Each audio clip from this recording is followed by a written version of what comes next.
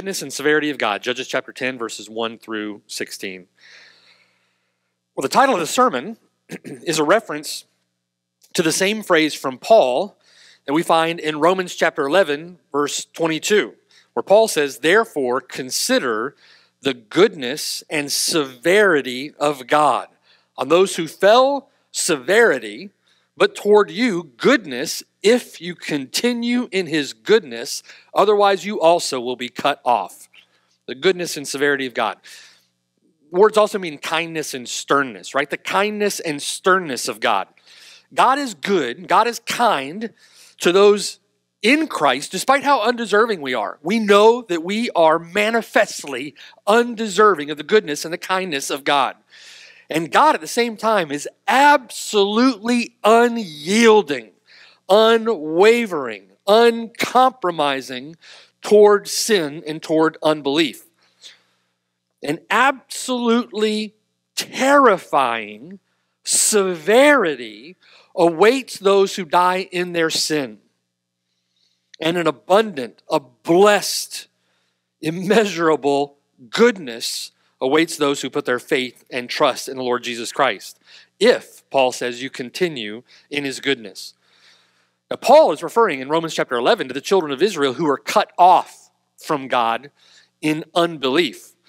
And toward them and throughout the book of Judges, we see over and over and over again both the goodness and the severity of God. Severity toward those who fell into idolatry, toward those who forgot the Lord their God, went and served the gods of the nations all around them. We see God's retributive justice in delivering them over into the hands of their enemies to scourge and to chasten them for their idolatry, and how God himself puts them under severe judgments for abandoning the covenant. And at the same time, in the book of Judges, we're also reminded time and time again of the goodness of God, aren't we? Despite the fact that Israel is a stubborn and stiff-necked people, God remembers his covenant goodness. He remembers his faithfulness, his word to their fathers. He continues to look on them in their misery with compassion. We see that over and over again. He looks on them with mercy. He hears their cry. He remembers the covenant that he made with them. And over and over and over and over and over and over again, God delivers his wayward people. We're reminded of what Peter says, that the patience of our Lord is salvation. We're to see his long suffering, his patience as salvation. That goodness, all the more magnified against the continuous, persistent backdrop of Israel's sin and rebellion. It's stunning. The contrast between the two is absolutely stunning in the book of Judges. The professing church today loves to exalt the goodness of God.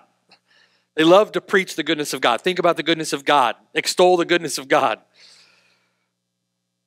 But they do so at the expense of exalting the severity of God at the same time, which is also good. Paul warns us here to consider both. Consider both the goodness and the severity of God. It's also true today in the modern church that the definition of God's goodness that they choose to exalt is not a biblical definition. We'll see that some as we look at the text tonight.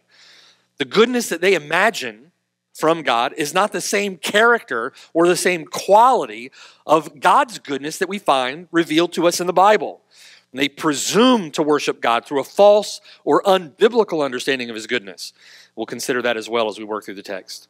We want to consider our text this evening, Judges chapter 10, verses 1 through 16, under three headings. 1, God's goodness, verses 1 through 5. 2, God's severity, verses 6 through 14. And then third, the character of God's goodness in verses 15 and 16. God's goodness, God's severity, and then the character of his goodness. Let's begin with God's goodness, verses 1 through 5. And verse 1 begins with the words, after Abimelech. Now, if you've been following along with us as we've been working through the book of Judges, those words in and of themselves are gracious and good words from God. after Abimelech shows or expresses the goodness of God to his own people. The wicked tyrant, derelict, usurper, bramble king Abimelech has been put down. And praise God, God knows how to put down the wicked, right? He knows how to put down those who oppress his people. All of that by the determined purpose and foreknowledge of God. He sets the wicked, he sets their feet in slippery places, the psalmist says. They are brought to desolation in a moment, utterly consumed with terrors. We may see occasionally or think the wicked prosper, but God knows how to put down the wicked. He knows how to take care of his own. The words after Abimelech are good words. They're gracious words. They truly express the goodness of God. Now, when the Lord continues to pour out his goodness, look at verse 1. After Abimelech, there arose to save Israel Tola, the son of Puah, the son of Dodo, a man of Issachar, and he dwelt in Shamir in the mountains of Ephraim. Now, think about with me. Abimelech was the son of Gideon by a Shechemite concubine, the son of Gideon by a Canaanite, right? So Abimelech wasn't a full Israelite himself. He would have been viewed that way. Here we have in verse 1 now, coming after Abimelech, Tola, son of Puah, son of Dodo, a man of Issachar. Why would our author here take time to belabor the genealogy, if you will, of Tola? It's because Tola, by contrast to Abimelech, was a true Israelite. He's an Israelite indeed. And that's why our author labors to give the lineage here. He was a true Israelite, raised up out of the tribes of Israel to save or to deliver Israel. He was a man of Issachar. To save Israel from what? Well, no details are given here. In other accounts, the Lord has delivered Israel into the hands of this enemy or that enemy. No details are given to us in this count. We just know that he arose to save Israel. He was brought up by the hand of God to save them. Save them from what? We don't know. But ultimately, Tola was raised to save Israel from the judgment of God. Tola, as the other judges, raised to save Israel from the severity of God. Now think with me, that's true of us today in our own salvation. Ultimately, Tola was to save Israel from the wrath of Almighty God due their sin. To save Israel from the severity of God. No enemies here are mentioned. No exploits are mentioned. Only in verse 2 that he judged Israel 23 years and he died and he was buried in Shamir. Now, ordinarily, thinking of these judges rising and the judges falling, ordinarily we'd be used to hearing after he judged Israel 23 years and then he died, we'd be used to hearing, and then the children of Israel again did evil in the eyes of the Lord, again played the harlot with the Baals. That's what we'd be accustomed to hearing. So then God would deliver them into the hands of their enemy, into the hands of some pagan people, some Canaanite group. But it's interesting in verse 2, that's not what we have here. It may be that that's exactly what happens. We're not given the details, but the text seems to indicate that one period of peace under Tola is then succeeded by another period of peace. It seems that one period of peace under the rule of a judge is simply followed by another period of peace. Look at verse 3. This is a display of God's goodness. This is a display of God's goodness toward an undeserving people. After him, verse 3, arose Jair, a Gileadite, and he judged Israel 22 years. Notice in verse 3, it doesn't say that Jair saved Israel. It's interesting, isn't it? It doesn't say that he saved Israel. It says here that he judged Israel. It looks to be that Jair immediately follows Tola. There's nothing to save Israel from. It's just a period of peace. God has raised up a judge, Jair, to follow on the heels of Tola. This is the goodness of God, isn't it? The goodness of God. He judged Israel, Jair judged Israel 22 years. So between Jair and Tola, 45 years of peace in Israel. And again, the goodness of God. 45 years falls short, doesn't it? If we remember the Jubilee from Leviticus 25, falls just short of that 50 years of completion where the trumpets would be blown and the captives would be set free and the debts would be forgiven. They come just shy of a Jubilee year. 45 years is a long time, not quite long enough right? Not quite long enough. It's not exactly what we're looking for. What we're waiting for is for God to usher in an everlasting peace, right? They were made that promise. They were looking forward to that promise, but that's not exactly what they get. God will fulfill that promise. God will bring in everlasting peace through the everlasting reign and the everlasting kingdom of the everlasting Prince of Peace. This is just a taste here, verses 2. Just a taste, verse 3. A mere shadow. Like all shadows, it doesn't quite live up to the reality. Tola, verse 2. Jair, verse 3. And what about Jair, verse 4? He had 30 sons who rode on 30 donkeys. They also had 30 towns, which are called Havat Jair to this day, which are in the land of Gilead. And Jair died and was buried in Kamon. The fact that Jair was a Gileadite and judged Israel from Gilead is important, because in the distress that follows, if you remember, the Lord delivered them into the hands of the Philistines also. The distress that follows, all due to Israel's sin, Gilead is going to be in the crosshairs of God's judgment by the hand of Ammon.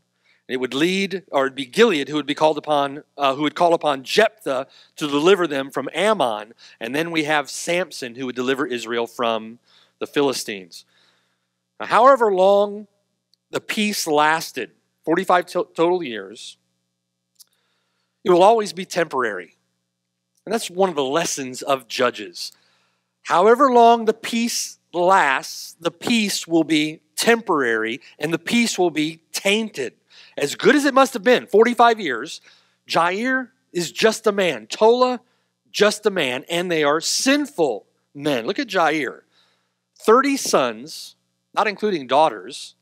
So what does that tell you? It tells you many wives. Many wives. There's some in our church that are trying to catch up. They're not going to make it. They're not going to make it. 30 sons, not counting daughters, that means multiple wives.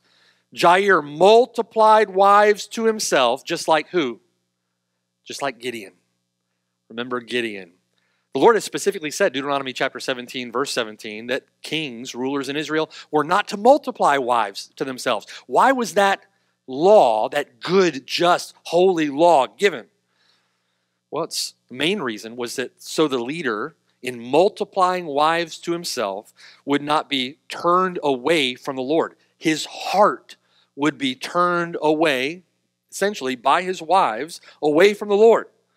And we see that happen multiple times in Scripture. God's word always proving to be true. His 30 sons, Jair's 30 sons, rode on 30 donkeys. That's the way that kings and princes got around in those days. So what do we see? Those 30 sons riding around on 30 donkeys were over 30 cities. In other words, they were living like kings. Another comparison with Gideon. Can't help but draw similarities between them and the downfall of Gideon.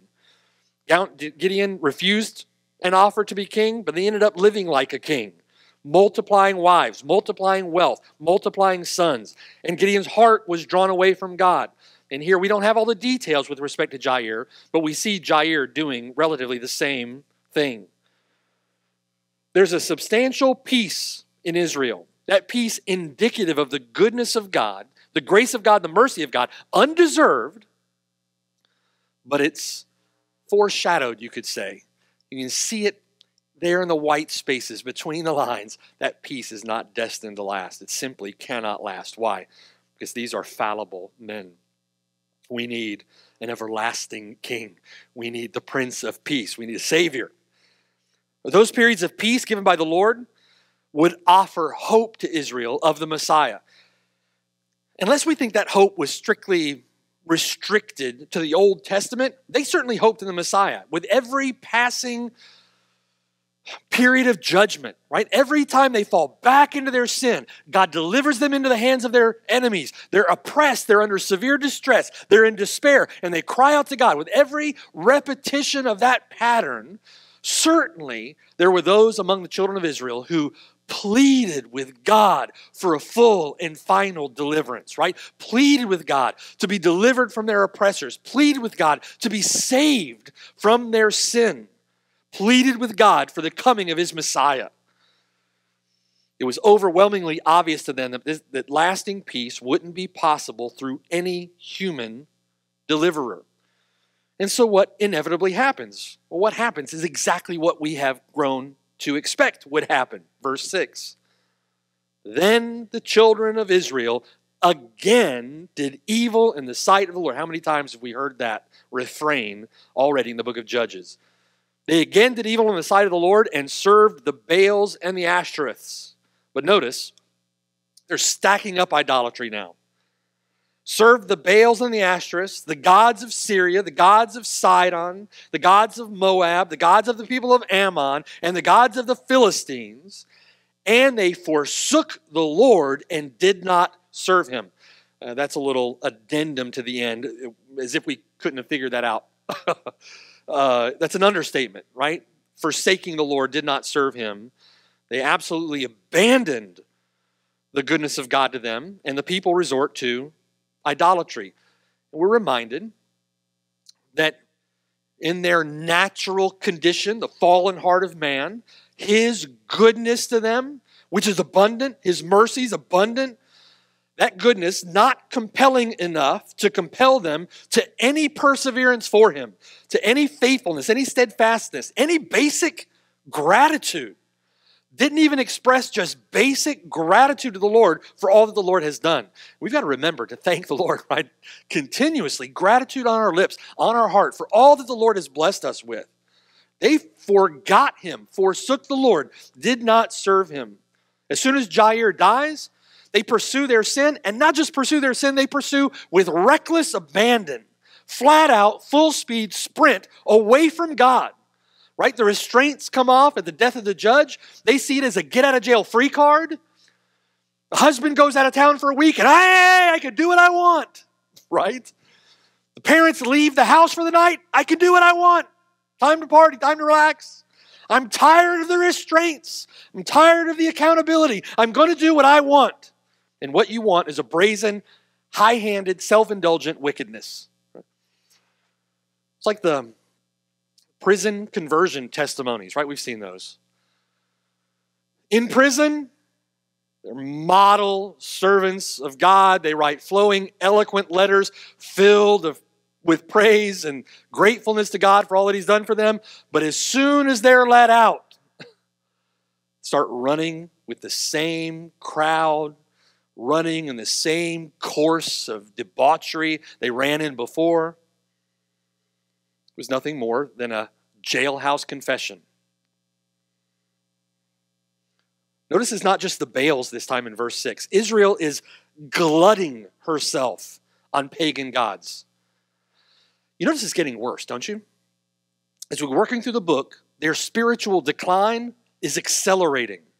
Their spiritual decline is going lower and lower and lower and lower.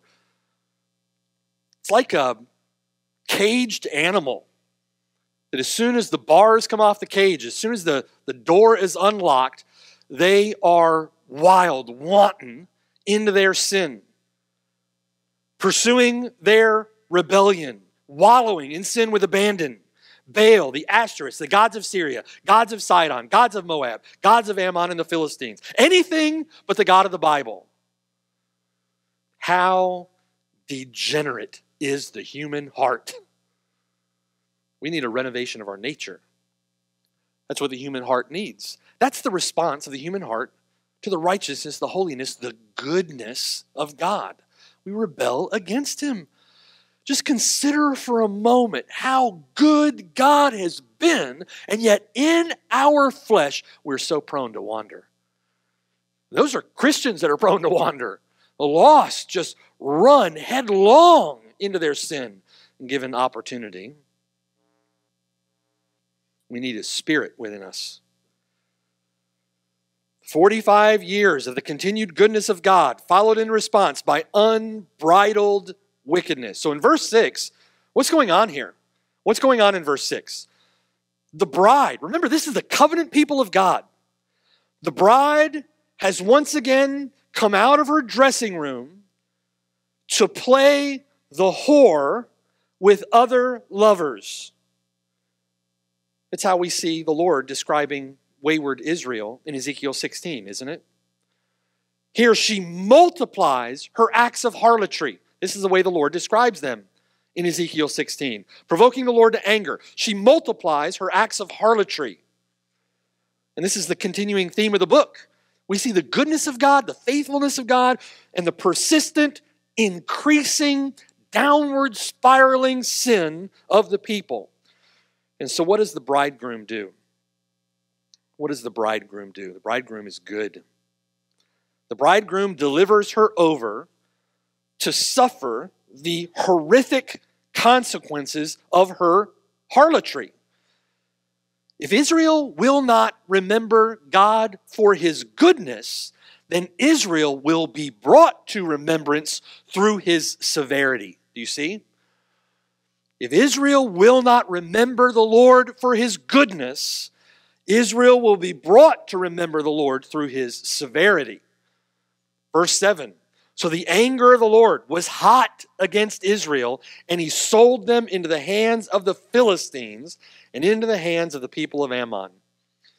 The language of verse 7 figuratively refers to a blast of hot air from the nostrils of God. It's literally, that word anger is referring to the nostrils of God, the Lord's nostrils. Now, for those considering here the incommunicable attributes of God in our study with our church, this is both, think with me of how this is the case, this is both anthropomorphic and anthropopathic, right? It's both anthropomorphic and anthropopathic. What we see in verse 7 is the unchanging, settled, it's not sudden, it's not arbitrary, it's not short-fused or trigger-happy. It's not the way God is. What we see in verse 7 is the unchanging, immutable, settled, determined, divine disposition toward sin, particularly the sin of idolatry. That settled divine disposition is revealed from heaven against all unrighteousness and ungodliness of men, and this is the severity of God toward their sin. In other words, this isn't a light matter. No light matter. God is not merely disappointed. He's not merely grieved or merely offended. This is undiluted, perfect, full, righteous anger toward wickedness. And God's wrath is a perfect wrath. It's a severity that it's exactly what you and I would expect to see considering God's goodness, isn't it? If God is good, then God must be just. If God is good, he must be just. Make a rhyme out of that. A God who isn't just isn't good. If he's not just, he's not good. And if God is just, then he will punish sin. God's wrath, then, is an expression. It's a righteous response of his holiness to all that is unholy. And that is forever true of God in a perfect, absolute measure. That's why without holiness, no one will see the Lord. Without holiness, no one will see the Lord. Without holiness, you're under the righteous wrath of Almighty God. And wrath is an expression, it's a response of his holiness to unholiness. Now in verse 8, from that year, Philistines, the people of Ammon, harassed and oppressed the children of Israel for 18 years. 18 years. All the children of Israel who were on the other side of the Jordan in the land of the Amorites in Gilead. That word there, harassed and oppressed, it's two words that sound very much alike. It's a word play. It means shattered and battered. It's a good way to think about the word play. Shattered and battered. They are decimated. Decimated and broken down. They were destroyed. That word for shattered means destroyed and broken, oppressed, harassed and oppressed. Sometimes in reading through the Bible, right, we can sometimes lose a sense of the reality of what the words are saying, what is meant. And because we've not experienced those kinds of things ourselves, we can sometimes overlook the dire circumstances that they were in. Imagine Israel being invaded. Imagine our country being invaded, and we've got nothing. We have no one. We're handed over into the hands of our enemies who are decimating us, shattering us, breaking us, oppressing us, right? These are devastating circumstances. Verse 9, moreover, the people of Ammon crossed over the Jordan to fight against Judah also, against Benjamin, against the house of Ephraim, so that Israel was severely distressed. They were invaded, killed, afflicted 18 years. This is the severity of God. The severity of God. Severity of God had caused severe distress. Ammon is the instrument of God's righteous retribution. Ammon, the Philistines, are the agency of God's severity. And Ammon is entirely responsible for their own sin in this. Interesting, isn't it? Entirely responsible for all the evil that they do. This is the doctrine of divine concurrence that we've talked about. God, who is sovereign over all, uses Ammon as an agent of his justice, even though Ammon herself is unjust. This is the Lord's righteous retribution against his rebellious people.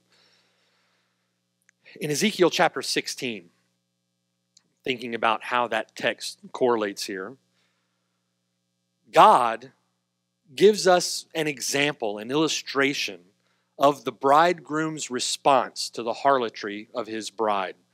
The Lord says in Ezekiel 16, I stretched out my hand against you, listen, diminished your allotment, and gave you up to the will of those who hate you.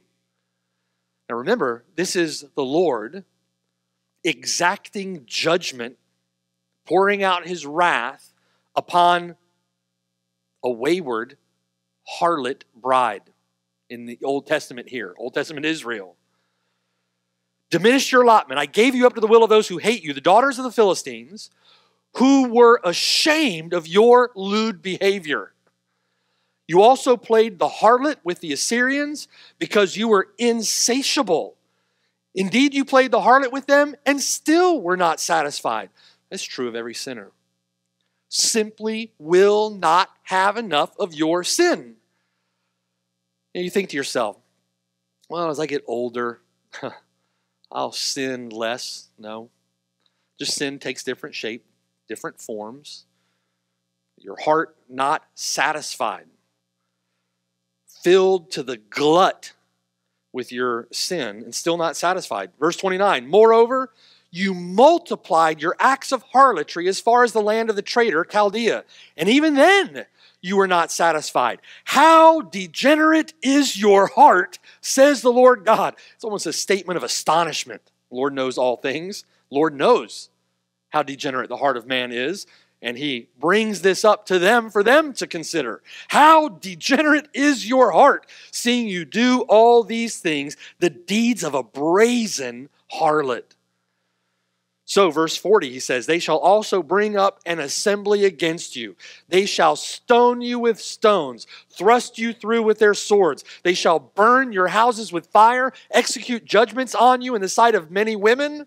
And I will make you cease playing the harlot, and you shall no longer hire lovers. So I will lay to rest my fury toward you. The Lord says, I'll recompense your deeds on your own head. It's terrifying, isn't it? Absolutely terrifying. How do the people respond? Verse 10. The children of Israel cried out. Remember, 18 years has lapsed. It took 18 years. The children of Israel, we are, in our fallen condition, so stiff-necked, aren't we? To my shame, so often. Just hard-headed, hard-hearted, rebellious. The children of Israel cried out to the Lord, saying, we have sinned against you because we have both forsaken our God and served the Baals. All right? Well, this looks like it's got potential. What does the bride do? Well, the bride does exactly what we've come to expect that the bride would do. She cries out for deliverance. 18 years under the Lord's judgment, pain, death, misery, woe, severe distress. 18 years considering the severity of God for her sin. She cries out to the Lord for deliverance. This is the same old song and dance. Second verse, same as the first. The Lord desires the repentance of the nation. Isn't that what this is, verse 10? We've sinned against you. She's confessing her sin here before the Lord. We have to remind ourselves that confession of sin isn't repentance. She's confessing her sin. Some present the gospel, you know this, as simply admit, believe, and confess. Now, that's the presentation of the gospel. Our response to the gospel should be nothing more than just to admit, believe, and confess. It's as easy as ABC.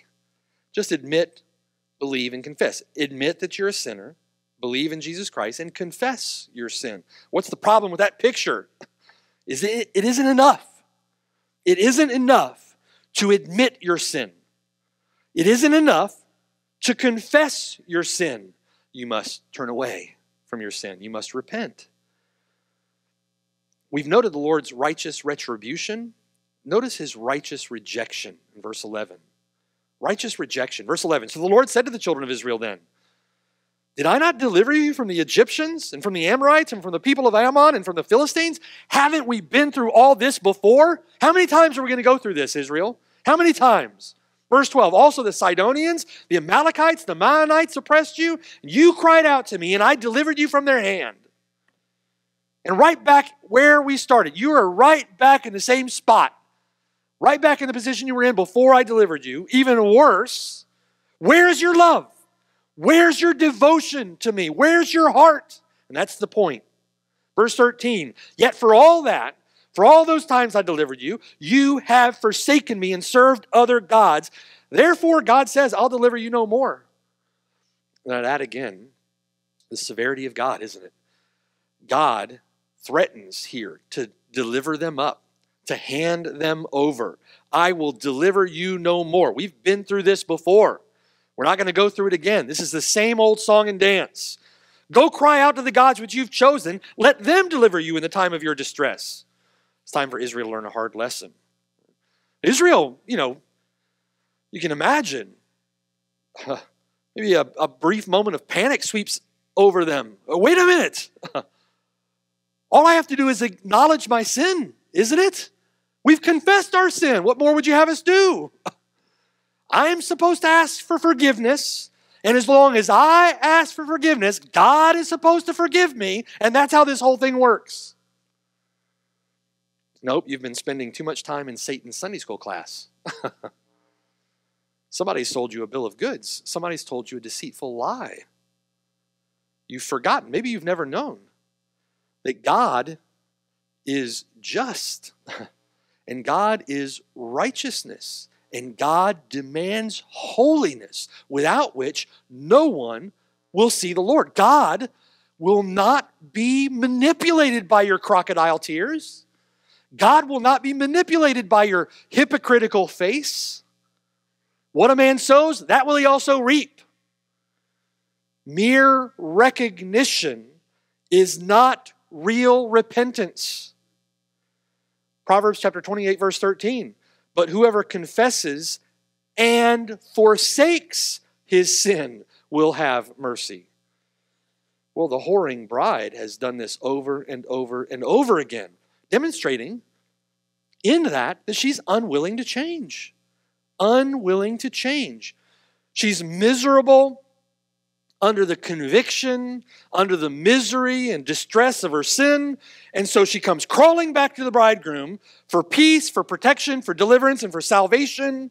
But seemingly, as soon as she gets what she wants from him, she pines after other lovers, slips back into the attire of her harlotry, and offers herself up to every godless jack that passes her by.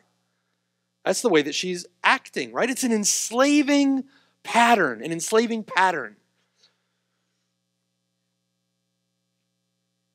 It's no different for many today. Many who profess to be followers of Jesus Christ. They profess to know the Lord, and yet they seek refuge from responsibility or accountability, from serving Him. They seek refuge in their games. They seek refuge in pornography. They seek refuge in their leisure, in their pleasure, in money, the ease that God has given them. They abuse all the goodness of God on their own lusts. And God says, cry out to the gods that you've raised up for yourself, that you've chosen for yourself. I'll not deliver you. It's terrifying. It's terrifying considering that we as Christians, right, when we go back to the Lord over and over and over again for the same sin. Am I the only one who's experienced that in their Christian life? We go back to the Lord to ask forgiveness again. Go to the Lord to ask for forgiveness again. Our Lord is a consuming fire. He who sins willfully after receiving knowledge of the truth, there no longer remains a sacrifice for sins. There's simply remaining a certain terrifying, awaiting judgment at the hands of God. It's terrifying,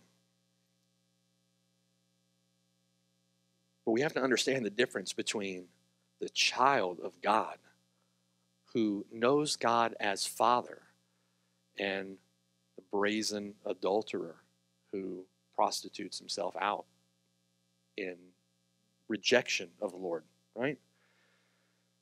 The brazen harlot loves the deliverance of God, the promise of peace, the promise of hope, the good feeling that comes with forgiveness and with all that those religious trappings, right? Loves what the bridegroom can do for her, loves the benefits of the bridegroom, wants to be in heaven. Why wouldn't we want to be in heaven? Why wouldn't we want to avoid hell? But the brazen harlot loves not the bridegroom. You see the difference between the two, right? It's a different relationship. She goes back to the trough time and time and time again. But in doing so, with no love for the bridegroom, not a changed heart, not a changed mind, not a sorrow over sin, not a deep hunger and a thirst for righteousness, not a deep longing to be holy as He is holy, not a deep longing in their heart to be devoted in love to the bridegroom for all He's done for us.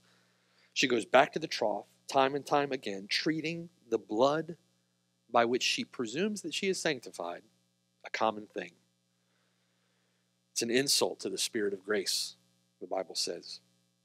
She wants the benefits of the bridegroom. She doesn't want the bridegroom. Eventually, the Lord says to that brazen harlot, enough is enough. Enough is enough. Enough is enough. I'll deliver you no longer. Right? That day comes for every brazen harlot. Every one of them will eventually hear those words, depart from me. I never knew you, you worker of iniquity. Get away from me. I don't know you, you worker of iniquity. If we sin willfully after we have received a knowledge of the truth, it no longer remains a sacrifice for sins, but a certain fearful expectation of judgment, fiery indignation which will devour the adversaries. We need a heart change. Israel needs a heart change. They need an inward transformation. They need a love and a devotion to the bridegroom. Have their own sinful will, their own sinful inclinations, their sinful indulgences, their sinful depravity put down. To have their heart changed, right? To see the bridegroom as precious. To see the bridegroom as the treasure that he is, so that they, beneficiaries of his goodness, beneficiaries of his deliverance, beneficiaries of all his blessings, love him above all. Love him as supreme. When we have him as our bridegroom, that way, in that relationship, God is our heavenly Father who chastens us as sons. And really, what good father doesn't chasten the sons whom he loves, the daughters whom he loves? Well, Israel is concerned about the state that she's in. So in verse 15, children of Israel said to the Lord, we've sinned. Do to us whatever seems best to you. Only deliver us this day, we pray. Really, what kind of prayer is that? Do whatever seems best to you, but not that. Don't do whatever seems best to you. Deliver us, and then do whatever seems best to you. And don't wait. Do it today, we pray. So then verse 16, they put away the foreign gods from among them. And they served the Lord. His soul could no longer endure the misery of Israel. We've considered the goodness and the severity of God. But notice, with respect to verses 15 and 16, notice the character of his goodness. His soul could no longer endure the misery of Israel. Think with me. Most would say, we might even be tempted to think, that God was moved to compassion because of their repentance. This looks like genuine repentance. God was moved to compassion because they cried out to him. And listen, they really meant it. They really meant it because they put away those foreign gods and they served him.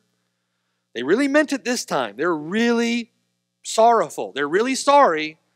And because of their repentance, God wanted their repentance after all, they got serious. The Lord saw that they were sincere. That's a catchphrase today, isn't it? They really meant it. They really meant it. They reached the repentance benchmark. They reached some imaginary line where their earnestness gets to a level that now God can't help but to do what they're asking him to do. They reached the repentance benchmark. His heart was softened. They earned it. They earned it. Do you really think that you can manipulate God in that way? No. God is not manipulated by that. Notice here the Lord's compassion, his goodness, isn't tied to what Israel is saying or doing. What exactly is his compassion or his goodness tied to? The Lord is moved to compassion by what? By her misery. Israel is the apple of his eye. And here just deplorably sinful, but remains the apple of his eye. Deplorably wicked, but this is the covenant people of God. His covenant people. Repentance is commanded. Right? So let's make no mistake about that. God's overlooked these times of ignorance, now commands every man everywhere to repent. Paul explains in 2 Corinthians chapter 7, verse 10, a true repentance is produced by godly sorrow or Godward sorrow over sin. Not worldly misery over how bad our circumstances are. How many times I've been jilted by the whoremongering men that I'm following after, right? How unhappy we are. But Godward sorrow over sin. For how undeserving we are for having offended God. And that godly sorrow, that Godward sorrow, produces repentance leading to salvation. The worldly sorrow of the brazen harlot only leads to death.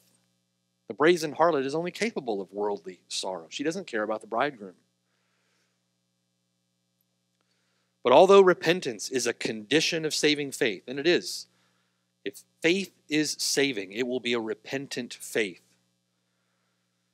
But it is not the material cause of favor with God. You don't earn favor with God through your repentance. You don't earn the kindness of God through your repentance. You don't earn the compassion of God through your repentance. This is something that is good for us to think about in our own Christian lives. You don't earn his favor, earn his grace through some degree of repentance that you're striving toward or hoping to attain to. Maybe I just don't feel bad enough. I wish I could feel worse. Maybe then I'd have security that God looks on me with favor, that God looks on me with grace. Our hope is not found in the sincerity or earnestness or degree or level of our repentance or of some decision that we make to follow the Lord. Our hope is not in the degree to which we turn in Godward sorrow. Am I miserable enough to earn it? Our hope is found in the grace and mercy and compassion of God who loves his people in the Lord Jesus Christ, grieves over their misery, and delights to show them mercy. We have our hope in the one who delights to show his people mercy. So what should we do? We should repent of our sin and trust him alone. He delights to show his people mercy. He delights to show them favor, grace. He delights to love them, care for them. We can't put ourselves back under the condemnation of the law, thinking that it's some ritualistic service that we perform that earns us better standing or more right standing with God. We trust him. We turn to him, love, devotion, and he is the one who is rich in grace and abounding in mercy. And we trust him that he'll be merciful to us, the sinners. We turn from our sin and entrust ourselves to him. Well, the Lord has final words to the brazen harlot of Ezekiel 16. The Lord says this in verse 60. He says, nevertheless, and nevertheless is loaded because there's a lot that came before the nevertheless. Right? We've heard some of that tonight. For all that she has done, nevertheless, God says, I will remember my covenant with you. He is a faithful bridegroom. I will remember my covenant with you in the days of your youth, and I will establish an everlasting covenant with you. Then you will remember your ways and be ashamed. As a part of that new covenant, God takes out our heart of stone. He gives us a heart of flesh. He puts a new spirit within us, causes us to walk in his statutes and judgments. He says, I don't do this for your sake, house of Israel, but for my holy name's sake. And he says, be confounded, be ashamed for your ways, O Israel. We'll be ashamed, right, when the Lord does that work in our heart. You'll remember your ways and be ashamed, he says. I will establish my covenant with you. Then you shall know that I am the Lord, that you may remember and be ashamed. Never open your mouth anymore because of your shame when I provide you an atonement for all you have done, says the Lord. It sounds like an actual atonement, doesn't it? He provides an atonement for the possibility that you might one day turn and come. No, it's an actual atonement for all you have done, says the Lord God. All of grace, all provided in the person and work of the Lord Jesus Christ. Turn from your sin. Set all your hope in him. All your hope in him. Be saved from the wrath of God. For those in the Lord Jesus Christ, mercy triumphs over judgment. Always. For those in the Lord Jesus Christ, mercy triumphs over judgment. Let's pray. Father in heaven, we are so grateful to you that you are merciful and compassionate and gracious and loving and kind and good in Christ Jesus our Lord. There's such a great goodness that you pour out on all people, Lord, but that your steadfast love, your covenant goodness to those who have put their faith and trust in the Lord Jesus Christ is staggering, Lord, considering our sinfulness, considering, Lord, how we have rebelled against you, how adulterous we've been as friends of this world. That we praise you, Lord, that you have chosen to set your love on us in Christ. Praise you. We praise you, Lord, that you have changed our hearts, changed our minds. You have seated us in heavenly places. You've given us the mind of Christ, partakers of the divine nature. And you have caused us, Lord, to see our sin for the grievous offense that it is, and caused us to see the person and work of our Savior as the treasure that he is. Help us, Lord, to always keep our eyes on you in faith, and protect us, Lord, from departing from the one we love. Protect us from wandering and departing the living God. Help us to hold fast to you in faith for your glory, for our eternal good. We pray these things in Jesus' name. Amen.